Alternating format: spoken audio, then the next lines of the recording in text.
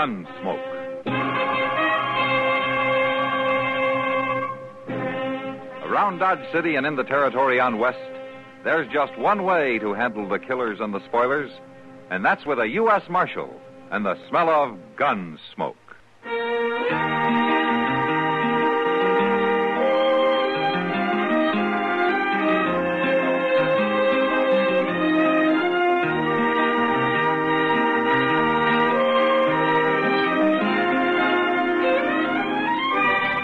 Gunsmoke, starring William Conrad. The story of the violence that moved west with young America. And the story of a man who moved with it. I'm that man. Matt Dillon, United States Marshal.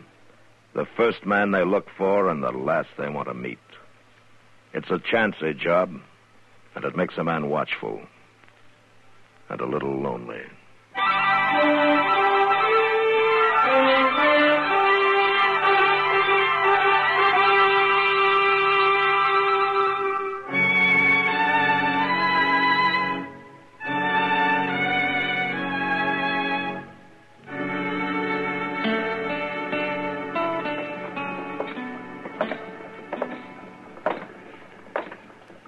You know, Mr. Dillon, it's pretty doggone funny when you stop to think about it. What is, Chester?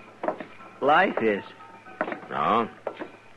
You, been reading another book? Well, yes, sir, I have. It's one Doc lent me. It was wrote by some fellow named Shakespeare. Did you ever hear of him, Mr. Dillon? Shakespeare? Yes, sir. Pretty well known in his day, I guess. He died, though, quite a while back, according to Doc. Oh, yeah, so I understand, Chester. He don't use English too good. He's one of them foreigners, so it makes it kind of hard to follow him, you know. But I'll say one thing, Mr. Dillon, he sure does call the turn on the way people act. Is that so? Why, the things that was going on over there in Europe and all them cities in the olden days, it's just the same as what modern folks are doing here in Dodge right now. You don't say. Why, they were scheming and plotting and lying to one another just the same as now. Well, then at least things aren't getting any worse, huh? Every time a person turned around, somebody was killing somebody, seemed like. Used swords and knives, mostly. It appears they didn't have no guns to speak of back then. Stay out. Wait a minute, Don't come Chester. back here again unless you're sober. Well, that's Buck Weber, Mr. Dillon. Yeah. Come on. Back here. I'll show you if I'll come back here, Noonan. Hello, Buck. Marshal? What seems to be the trouble? No trouble, Marshal. No trouble at all. No? If Sam Noonan was to throw me out of the Long Branch, I'd call it trouble. He didn't have no cause to. Well, he must have thought he did. Sam's a pretty fair man, ordinarily. I wasn't doing nothing. I just wanted to see Rancy was all. Rancy? What's she doing in there? She's working. What do you think a woman would be doing in there? Your wife's working on the Long Branch? 3 days ago, she took some of her things and come into town. She said she was leaving the farm. She was leaving me. Wouldn't come back no more. Oh, Buck, you know how a woman is. She'll say a lot of things when she's mad. Now, Rancy, she ain't like that. She meant it, Marshal. And I ain't aiming to let her do it. I'll give her some rope. She'll cool off in a few days, maybe. No, with that tin-horn gambler hanging around her, she won't. I'm going back there and kill that no good. Wait a minute, Buck. Wait a minute now. Sam told you to stay out, and from the shape you're in, I think maybe he's right. What do you mean, the shape I'm in? Well, you had a little too much to drink, I think. Come on, let's take a walk, huh? I want to walk. Take his other arm, Chester. Yes, sir. I want to go back there and talk to Rancy. Come on, it'll keep. It'll keep, all right. That slick-talking gambler hanging around, filling her full of lies. Which gambler? What do you mean? Well, that Frisco Bates. He's been in there every night since she started. Talking soft to her. Trying to give her doubts about her rightful place in the world. She must have had a few doubts already, Buck, or she wouldn't have left you. Carrying on the way she is with that Frisco Bates. Everybody laughing at me. I'm going back there and kill him. Wait, no, you're not. No, you're not. Now, come on. That's it. That's it. Whole town talking behind my back. Well, a funeral wouldn't give him any less to talk about, you know. You take me to jail, Marshal? Now, just for tonight, Buck. It's the only way to keep you out of trouble. Whose side are you on, anyhow? Mine or that no-good gambler's? Maybe neither one, Buck. There's another side to it. Whose? Your wife's.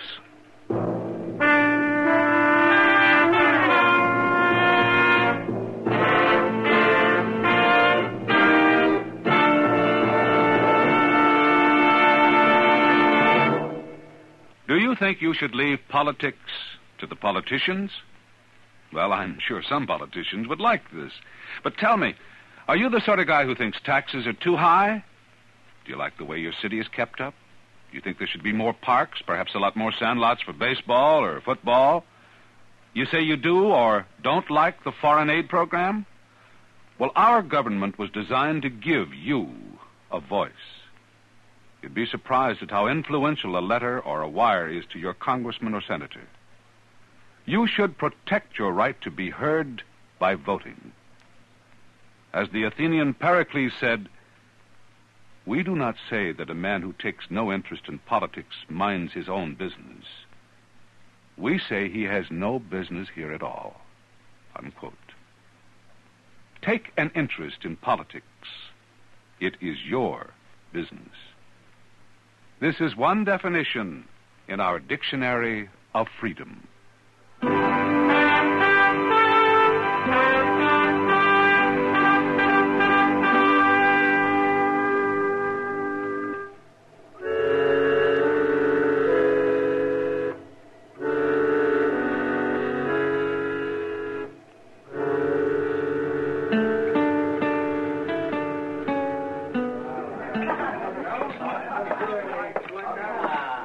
Good to see you, man. Hello, Kitty. Thought you might be going to pass us up this evening. That's hard to break the habit. Kitty, I understand Ramsey Weber's working here now. That's right, Matt. She started 3 nights ago. Now, is she around? She'll be back in a minute. Right now, she's crying. Oh? Yeah, her husband came in drunk and mad a while ago and started abusing her. Yeah, I know. I just locked him up for the night. I'm glad you did, Matt. Buck Weber could be real mean if he got started. I'm afraid he's already started, Kitty. What about this Frisco Bates? Oh, so that's it. I told Rancy the talk would get around. Anything to it? I don't think so. Not really. Buck's got the idea there is. Well, he's a touchy one, Matt. He's awful hard to figure. Yeah, I know. I hated to see Rancy start here, but she told me she'd left him. She didn't have a cent to her name. Uh-huh. I thought she might be better off here than some of the other places. At least I can sort of look after her. I'm sorry, Kitty. I shouldn't have acted like that. Oh, good evening, Marshal. How are you, Rancy? Oh, if you two will excuse me, I better look after a couple of things. Yeah, sure, Kitty. I guess you're probably kind of surprised to find me working in a place like this. No, I'd already heard about it. I saw your husband a little while ago. Oh. You, sure you know what you're doing, Ramsey? I'm sure, Marshal. It's an easy life to get into, but it's rough to get out of. So's farming. And I'm afraid Buck's going to cause you trouble. He's caused me trouble for 7 years. Is that so? 7 years of drudgery. Make a woman a slave and work her to death. Never a decent word. You know, some of the easy ways work out hard, too, Ramsey. Well, I take my chances. But Buck might as well get it through his head right now. I'm not going back, not ever. I doubt if Buck's going to see it that way. He has to. What can he do about it? Well, he could try to harm you, maybe, in some way. I'll let him. It won't be the first time. There's nothing Buck likes better than hitting a woman. Unless maybe it's a young one. Well, right now he seems to want to hit a fellow named Frisco Bates. Mr. Bates he's just been kind to me. That's all. Uh-huh. You know, men like him are new to you, Rancy. They can cause a lot of trouble sometimes. Just by being kind. I'm not a bad woman, Marshal. At least I don't think I am. All I ask is just a little kindness and a reason to laugh once in a while. Is that too much? Not to ask, no. Sometimes a little too much to expect, though.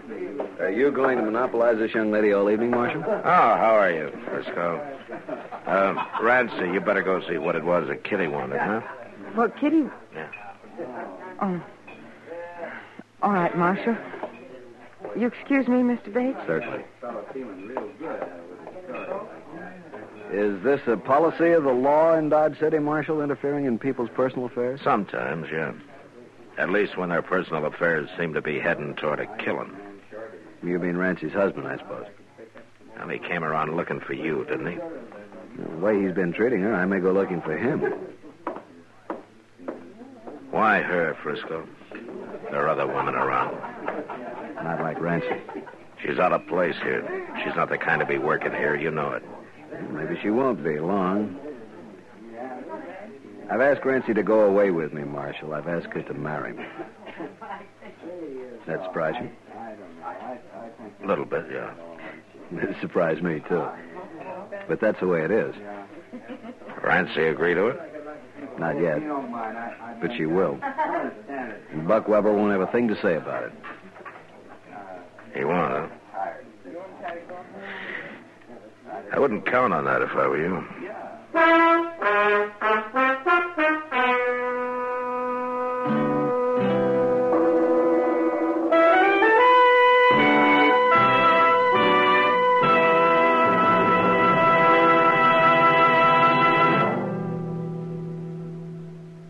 Many a child has been warned by his parents that if he digs too deep a hole in the flower bed, he's liable to fall through to China. Well, apparently this little tale had its origin in our American folklore many years ago. And it all started when Captain Wentworth bumped into the great Sam Patch in the middle of the China Seas. The captain said, "Why, Sam, how did you get here? I thought you were drowned near the Canadian border." Sam replied, "I didn't get here at all. I dove right through. In that there Niagara dive, I went so deep, I thought it was just as short to come up the other side. So I came out here in the China Seas. Now you just turn your ship around and I'll race you back to Boston. And if I don't beat you, then my name's not Sam Patch." Folklore belongs to every nation's legendary past, and I guess we Americans have our share of some tall tales.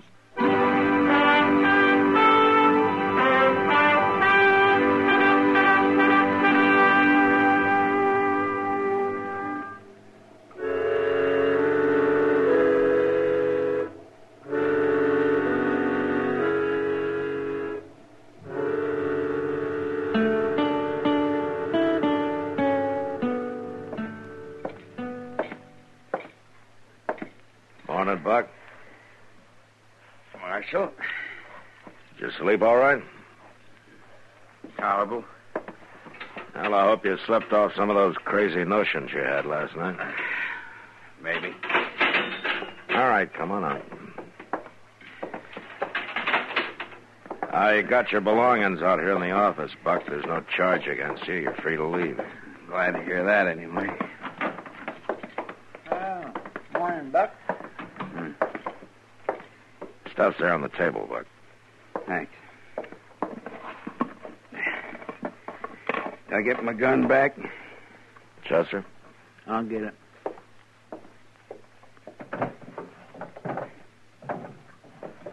There you are, Buck. What are your plans? Well, I reckon I better ride back out home, take care of the chores. Stock's used to being fed a couple hours earlier than this. Not what I meant, Buck. What about Rancy? I ain't rightly made up my mind yet, Marshal. Leave her alone, will you? Give her a chance to use her own judgment. Don't seem like she's got much of that from the folks she's took up with the last few days. It's her own business. She's a grown woman. She's a married woman, too. She hadn't ought to be carrying on the way she is. She hasn't done anything wrong. I ain't saying she is. I got nothing against Rancy. Any woman's liable to get out of hand once in a while and start thinking fancy. I get her back out there in the farm for a week or two. She'll come to her senses. Uh-huh. It's just that Frisco that's causing all the trouble, trying to turn her head. As far as I can see, all he's doing is treating her with a little respect. It's a matter of opinion, Marshal. Well, if the law's got no more dealings with me, I'll be getting on. No dealings, Buck. Not right now, anyway. Good.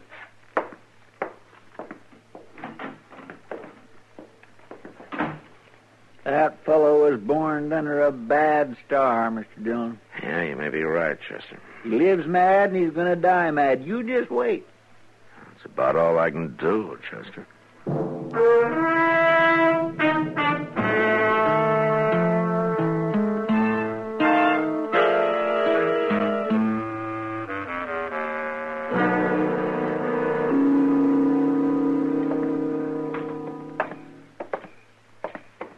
You know, Matt, the best time of day is at night. I always look forward to it. Oh, why so, Doc? Because after dark, this flea-bit town doesn't look so goddamn ugly. That's why. I see. If a man puts his mind to it, he can even imagine he's someplace else. Seems to me if a man really wanted to, he could pull up stakes and be someplace else. I don't know about that. A couple of years out on this blasted prairie leaves a man uncivilized for the rest of his life. Doc, you were born uncivilized. Oh, in medical school, I was regarded as a lad of culture and refinement. Medical school? I always thought you had veterinary training. I'd have been better off if I had. There's more animals around here than people. And that's not counting the people that are animals. Or just the same as, anyway. Oh, they're improving a little bit year by year. Oh, yeah, sure, they're improving. They're all for themselves, and the devil take the hindmost. That's what. Human nature doesn't change, Matt. Well, that's what Chester thinks, since you started him reading Shakespeare. It won't do him any harm. Come on, Doc. It's over back of the Dodge House, I think. Yeah, you say civilized, huh? Oh, sure, yeah. Yeah, improving. People shooting each other all the time and bullets flying around. Come on over this way. Nobody dying in their beds. Oh, yes, they're civilized. Yeah. Over here, Mr. Dillon. Somebody fired through the window in the Frisco Bates room. They must have been hiding out here in the dark somewhere. All right, come on. We can get in through the back door. Yes, sir. Will you stand back, please?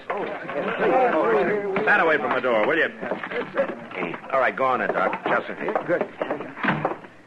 It's the first room, Mr. Dillon. Right here at the corner. Uh-huh.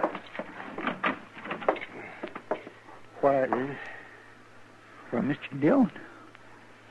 Well, good Lord, Matt. Yeah. All right, take over, will you, Doc? I got some dealings with him, man.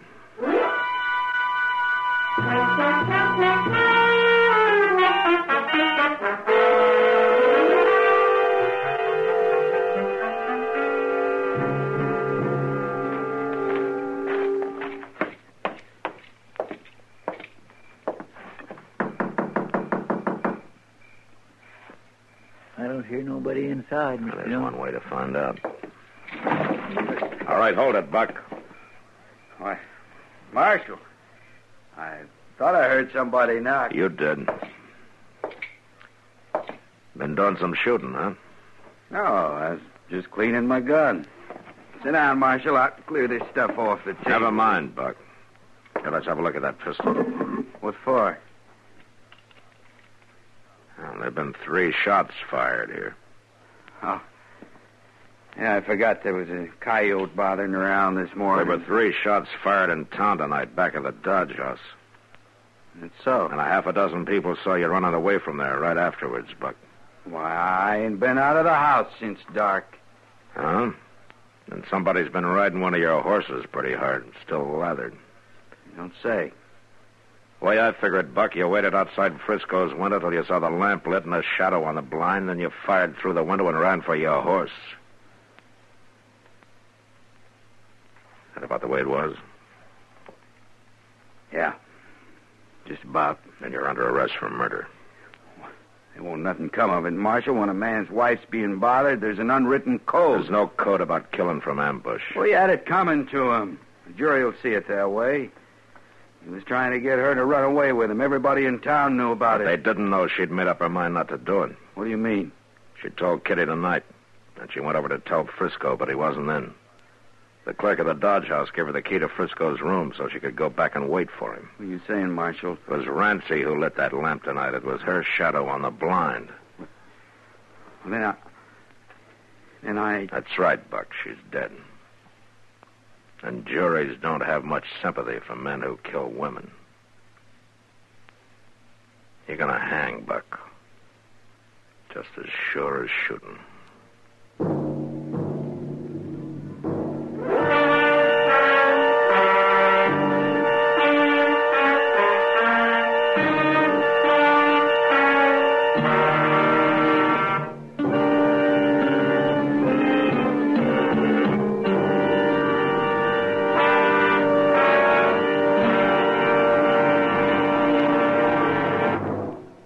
How well do you know the history of your Marine Corps?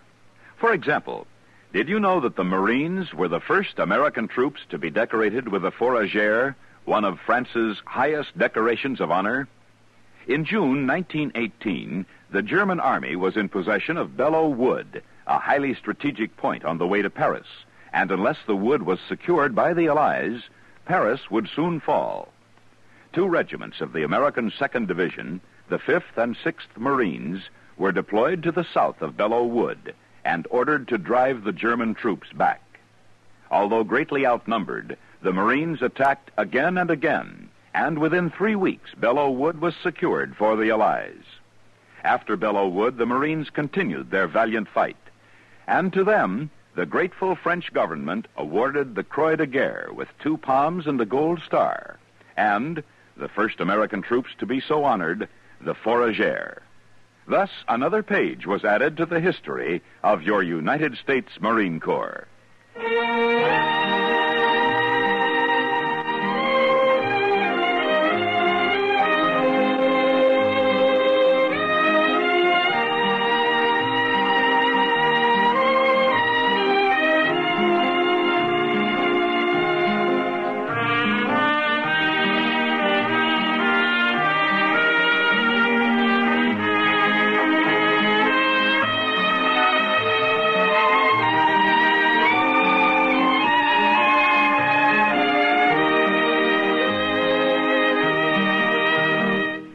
Gunsmoke, produced and directed by Norman McDonald, stars William Conrad as Matt Dillon, U.S. Marshal. Featured in the cast were Parley Bear as Chester, Howard McNear as Doc, and Georgia Ellis as Kitty. George Walsh speaking. Join us again next week for another specially transcribed story on Gunsmoke. This is the United States Armed Forces Radio and Television Service.